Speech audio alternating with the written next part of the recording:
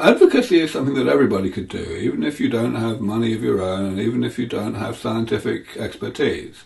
The fact is, most people who could be in a position to support this work financially also do not have scientific expertise.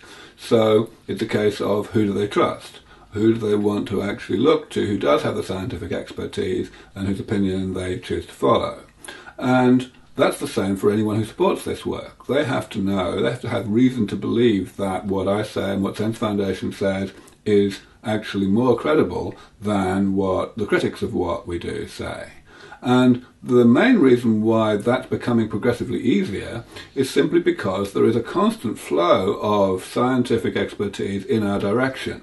More and more people signing up to be members of our research advisory board. Fewer and fewer people actually going out and denigrating the regenerative medicine approach to combating aging.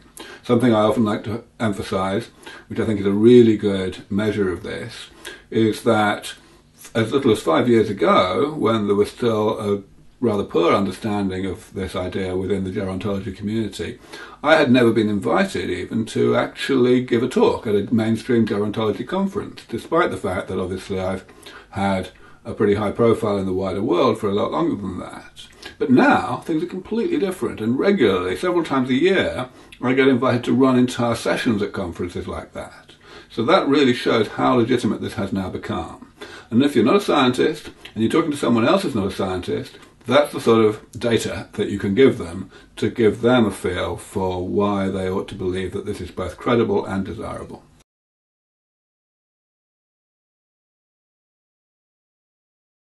Quite a few people have moved in our direction. So people, I mean senior, prominent, prestigious scientists working on the biology of aging.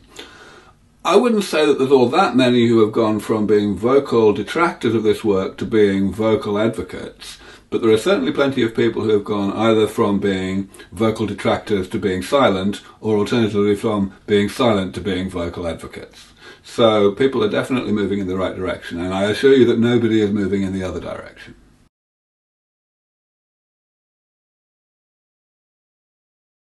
ARMI at Monash University is one of a number of high-profile, well-funded, really prestigious regenerative medicine institutes around the world who are taking an increasing interest in the application of regenerative medicine to aging.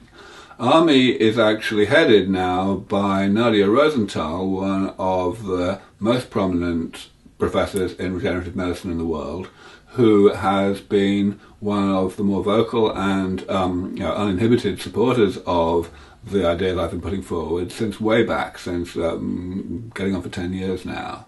And she has counterparts in the US, for example, Tony Atala, who is the head of the Wake Forest Institute for Regenerative Medicine, Alan Russell, who for 10 years was the head of the McGowan Institute for Regenerative Medicine.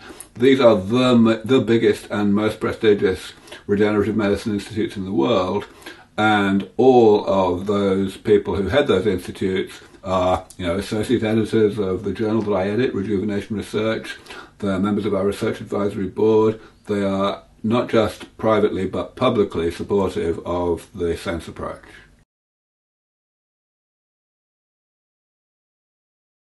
I don't think that we actually need data, actual research progress, to get more money into the development of interventions against aging.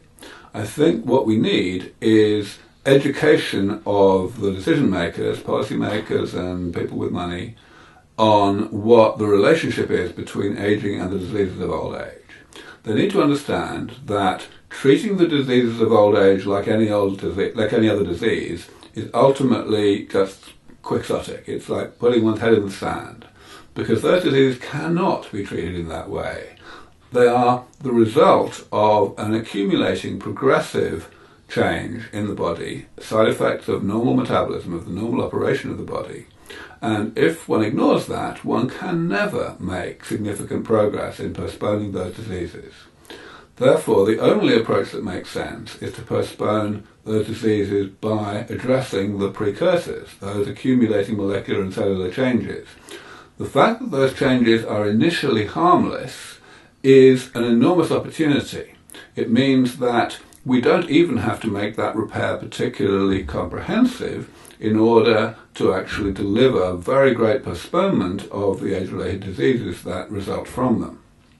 The other thing that is the challenge, however, is that this means it's preventative medicine. You can call it preventative geriatrics, if you like.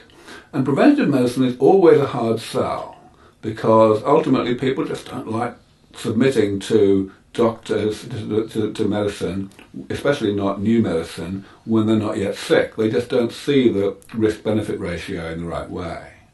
So we've got a lot of work to do to educate policymakers, but also the general public about the value of all of this.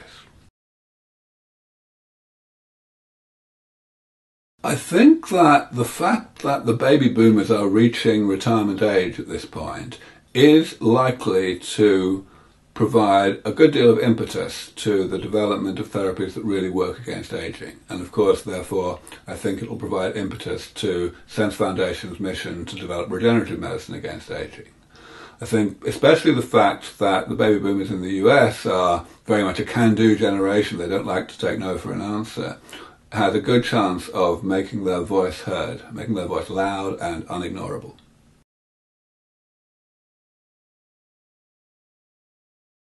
There's not actually all that much difference in terms of the level of enthusiasm for regenerative medicine against aging, for the SENS approach, across the areas of the world that I spend most of my time in, which is basically North America and Western Europe. However, perhaps that's circular. In other words, perhaps the reason why that's where I spend most of my time, that's where I get most of my speaking invitations and so on, are those parts of the world. The parts of the world that I don't spend so much time in, especially the Far East, and the Middle East for that matter, are a long way behind the curve in understanding really the possibility that aging could be treated as a disease.